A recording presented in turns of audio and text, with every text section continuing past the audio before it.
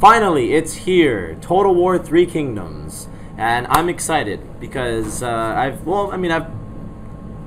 been playing this game ever since it came out, just to kind of dive into it and figure out what works, what doesn't work, and how it works.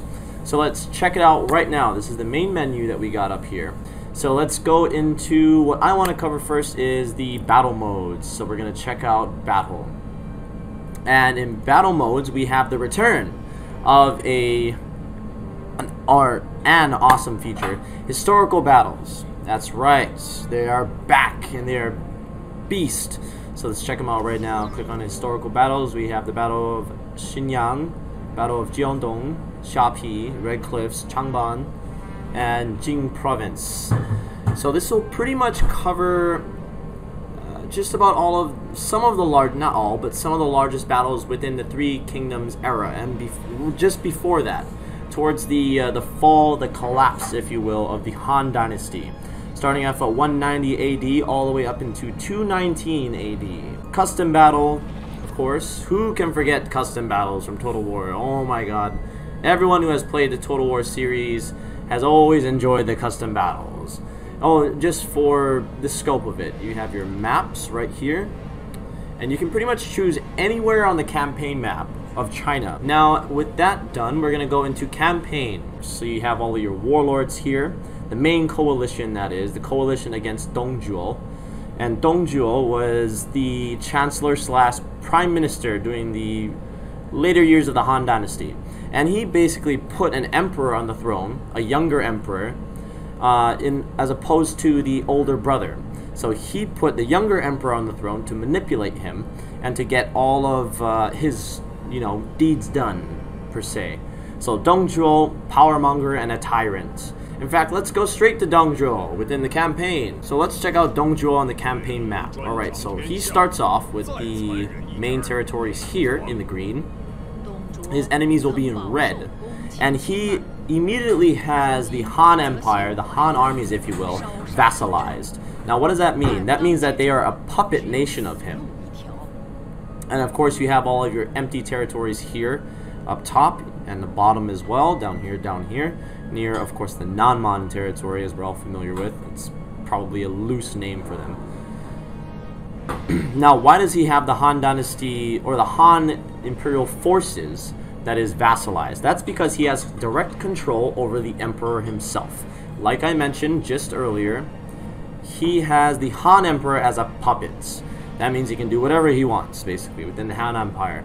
But the downside to that is that everyone hates his guts. And that's because he is a cruel tyrant. Let's go back out real quick. Let's go back to the coalition. We have, of course, Cao Cao, the strategic mastermind. And he's pretty easy starting off in the campaign. Not too much to worry about around him besides Han Imperial forces. And of course, depending on the difficulty level that you do play on, that will play into how difficult, of course, it is for you, especially starting off. Now we have Liu Bei, who can forget Liu Bei, the Oath in the Peach Garden, as it was. Guan Yu, I believe is, yeah, Guan Yu and Zhang Fei, his two other brothers. Not by blood, that is, but by oath. He's a virtuous idealist. There we go. We finally got it out. Liu Bei is actually an uncle of the current imperial family of China in this game, and within history as well. Probably loosely related through a bloodline. I'm pretty sure he's not a direct uncle. His starting situation is quite difficult, actually. He starts off with no power base, a bit of a small army. He does have the support of Zhang Fei and Guan Yu, though, so that's good. Sun Jian, the Tiger of Jiangdong. His starting situation is actually a little trickier, in my opinion, from what I've seen from the beginning of the campaign. I haven't gone ahead and fleshed out everything within his campaign yet. Still on the way to delivering that. So all I will say is his situation is a bit trickier. And we have Gong Sun San. Pretty sure I'm mispronouncing that. I think it's Gong Xuan Zan. I think so. The Iron Fist General of the North, the Northeast to be specific. Starts off right next to his brother, Gong Sun Du. His starting situation is relatively easy, actually. From what I found, it's pretty easy to go ahead and just defeat the Han forces immediately surrounding you, and then go ahead and take territory, if you will, around your immediate territory. And who can forget Yuan Shao, the preeminent commander. This guy had a hand in Dongzhuo coming to power, historically speaking. And it's a bit ironic because he ends up forming a coalition against him. His starting situation, not that bad. It's also fairly easy, I'd say, normal, again, depending on the difficulty level. If you do play on normal, it's pretty balanced, I think, difficulty-wise. Yuan Shu, his brother, the power mongerer. Ambitious power mongerer. His starting situation, I wouldn't say very hard. It's just, maybe hard is more accurate. But he is sandwiched in between two powerful warlords, Liu Biao. Again, you have Cao Cao to his east, and then you have Dongzhuo to his north, the massive force. We have the governors, of course, Kong Rong, Liu Biao, Ma Tang. Now we'll go into the outlaws, Zhang Yan and Zheng Jiang. Now, Zheng Jiang is a very interesting character. I love playing as her because she just has this badass attitude about her. You know, she's this ruffian, this pirate, if you will, with her own force. Her situation is quite tricky to start off with. You start off with no territory at all. You're on the run from the Han forces, smashed in between the Han Empire and Dongzhuo. Now the tyrant, we covered Dongzhuo, of course. We have the Yellow Turban Rebellion, He Yi, Gongdu, and Huangshao. Now Huangshao starts off in the northeast, I believe, right northeast of Cao Cao, or directly north of Chen, his power base. He Yi, a leader of the people. His situation is that he's stuck in between Liu Biao, Cao Cao to his north, and other various warlords to his southeast and southwest. So let's dive into it. Cao Cao right here. Again, I've dubbed, or I've selected the Chinese dub over for the voices, but there will be subtitles when the voices are, sorry, I just touched the microphone, when the voices are live. So don't worry about being confused if you need a translator or whatnot. I just felt like it was more accurate, you know, to the time period to go ahead and just put the Chinese in there. And it's kind of cool, nice and immersive. Cao Cao watches dynasties fall and tyrants rise. He has seen power slip into the hands of the undeserving, and through the chaos plots a path back to order by his hand. Pretty accurate, actually, historically speaking, for Cao Cao. So here's the campaign map. We're going to go ahead and turn it so that the compass faces north. Thank you. There we go. Now, my camera, or my screen of my face, is actually blocking your smaller campaign map down here, the quick map. That's just what I call it. But it will be on your lower right hand side, and you'll have a few other buttons as well to go ahead and help you, assist you with statistics on the game or actions. Now you will have missions within this campaign as well. Here's mine to begin with for Cao Cao. Pursued by Dongzhuo's men, Cao Cao prepares to fight. The reason why Dongzhuo's forces are chasing Cao Cao is because he attempted to assassinate Dongzhuo. And you have all of your information here again. Your resources, your food production from farming and whatnot, livestock farms if you have any. Harvest 190 AD turn 1. And you have your treasury showing about a 662, man, I need glasses, 662 plus. And we have 1,000 army upkeep. That's expensive. And you have 475 upkeep for your generals. Now let's go ahead and dive into the map finally. And I love how they did the landscape in China. We'll go into our larger settlement, the large town, I believe, or town of Chen. Now that will be Cao Cao's power base. That's his first settlement that he owns. And I have one general at my disposal, known as, and I think you all know him from either playing Dynasty Warriors or Dynasty Warriors Empires, Romance of the Three Kingdoms, or from studying the actual history, Sha Huodan. This guy caught an arrow in the eye and then took it out. Again, debatable. You have your army here. Now, the way that they've organized armies has changed. It's based upon retinues now. Now, what is a retinue? It's a group of soldiers that each general will hire into his service. Kind of like a feudal-ish way of doing things, I think. Going to our settlement here, Chen, the commandery. Now, each province or commandery is the area of, or the section of your empire, per se, for lack of better terms. Go back down to our campaign map. Now you see we have some construction options available. All of these will serve different purposes. You can upgrade them as well as your settlement gets larger. I think what we need right now is we need a conscription office. That way we can go ahead and recruit more of the populace. However, when you do build a conscription office, you will notice that you'll have minus 4,000 population growth. That's because it's pulling from the local populace, the peasantry. So always remember to watch your population drop or increase carefully. You always want to make sure that you manage your resources accordingly. And as you see, we have 2 more smaller settlements under the control of the province of Chen. We have a livestock farm and a farmland. Now I think I'm going to need that farmland because I need as much food as possible to stock up to build a larger army. That way we can protect ourselves from either the Yellow Turbans or from either various warlords around us, Dong Zhuo, of course, and his vassalized Han Empire that you see around us. We do have Liu Dai to the north, Liu Bei will be off here, and Sun Jian will be off in the southwest.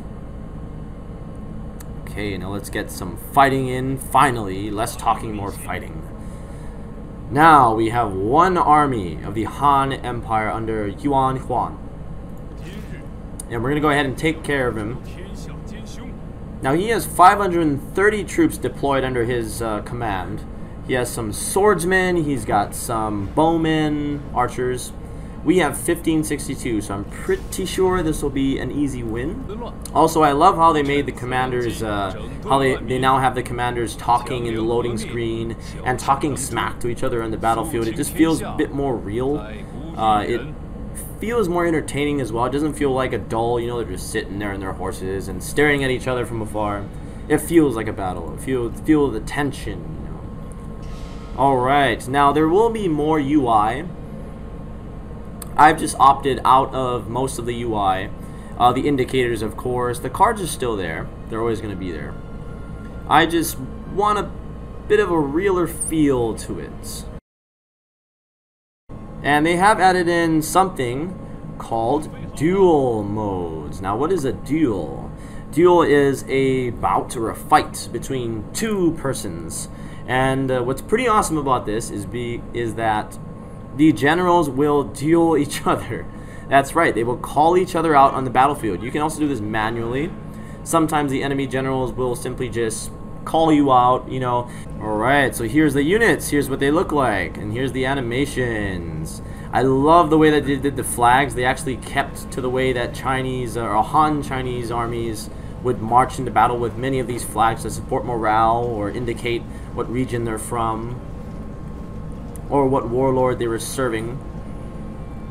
Alright, let's view Cao Cao right now, marching with the troops. There he is, the big baddie himself, the strategic mastermind. And we have Shahuodan, which will be next to the cavalry there. And as you double click on your character, it'll bring you straight to them. It's a nice little feature that Total War has had for quite some time. Now let's view the cavalry. We have some light cavalry, mounted saber militia, and we have 60 heavy tiger and leopard cavalry. And I'm gonna cover the units, their names, specifications in later videos. So not to worry if any of this seems a bit unfamiliar to some of you who are new to Total War or simply just new to this game in general. Now let's march our troops up. It seems like they know what my plan is. Now let's go ahead and go back to our army. Let's get a closer look at the spearmen. The spearmen have larger shields, obviously good against missiles and melee protection. Now, these smaller shields are for the Saber Militia. We're going to have our archers finish off their archer militia before the cavalry charge in from the rear. And we're going to have our spearmen start on their approach. Now, you do have several other options available to you down here, such as you can pause the game. For all of you newbies out there who are new to Total War, no shame in it. If you're new to a game, great, you got the game, enjoy the game. Of course, you have your information on the battle to your bottom left, and the mini-map will be in the bottom right. You can't see that, or maybe you can. It's partially or completely blocked by my my face right now. Press play. You can also speed up the battle as well. We're not going to do that, though. It's unnecessary. Alright, so we're facing some casualties from their archers right now. However, they are sustaining much more casualties than I am. Obviously because I have more archers. I also took off the trails for the missiles, the arrows, just because it didn't feel immersive enough. You know, obviously you can't see trails behind missiles. Alright, let's go ahead and check out our Saber infantry. Now we're going to keep these guys in reserve. We don't really need to use them right now.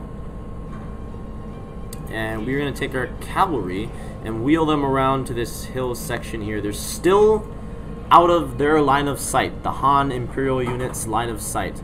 That means that they cannot see them, thank God, because otherwise it wouldn't be a surprise. Oh, here we go. So they've begun charging. They've begun charging. The archers are starting to take them down one by one. We're going to go ahead and pause the game real quick. We're going to have our spearmen begin a bit of a run. And we're going to have our cavalry prepare to charge in from this hill here. They won't know what hit them.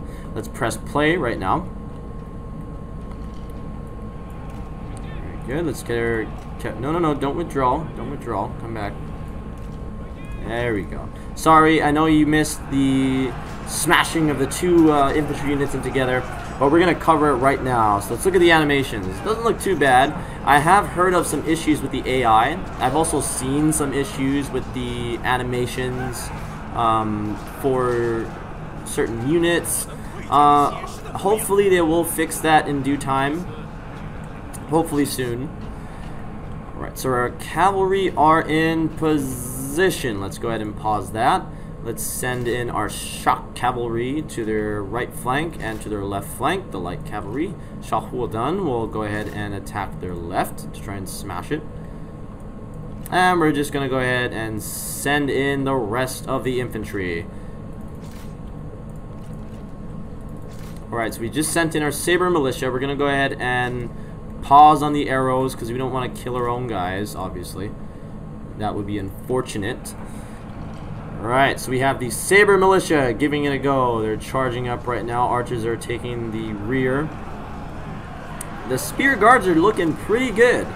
Obviously, you know, a spear can outrange a sword in terms of melee strike in some instances.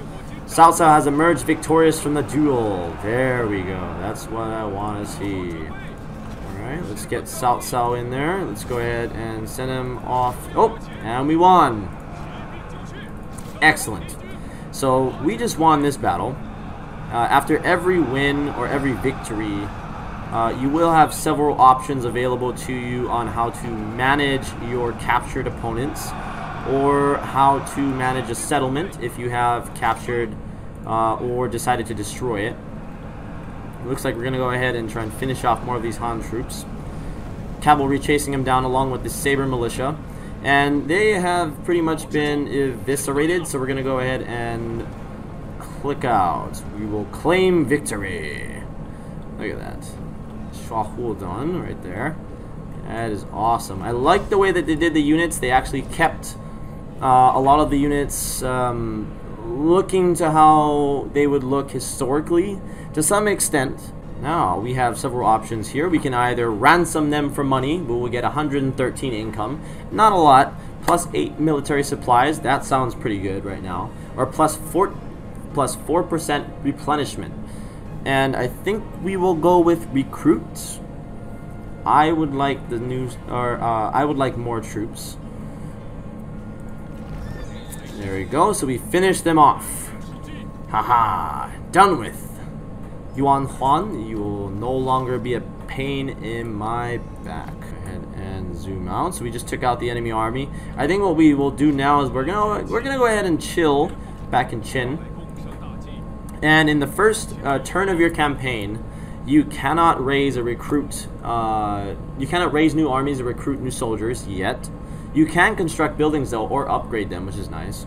Now let's just, before we end the video, let's quickly gloss over your options up at the top left you see here. So next to your statistics or small statistics here on your top left, you'll notice you have a noble. That will be your character.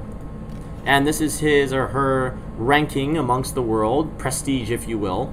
Once you reach emperor, it'll cancel all alliances with other emperors, or it'll lower your relations with certain factions that either support the Han or do not support the Han and simply do not support you.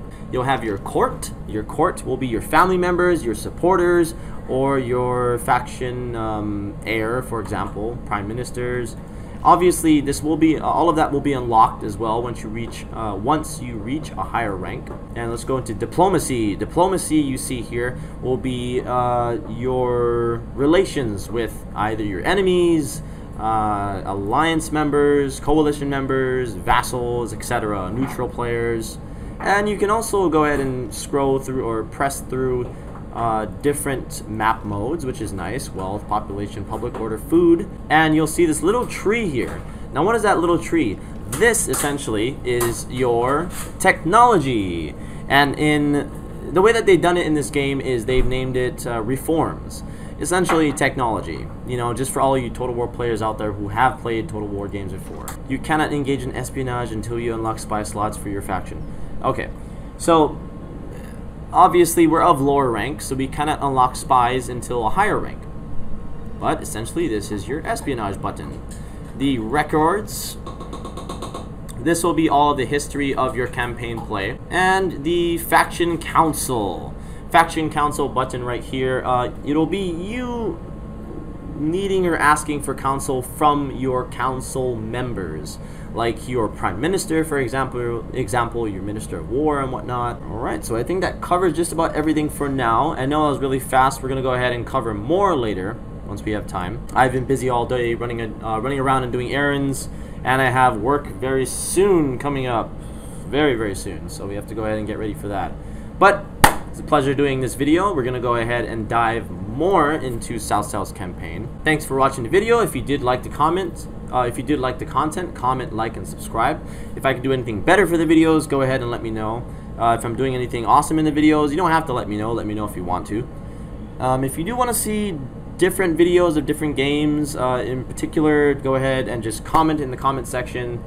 I'm pretty much running this channel out of my own pocket, so I don't expect you guys, you know, to donate anything. I want to try and get this built first, and then we can go ahead and get to the next step.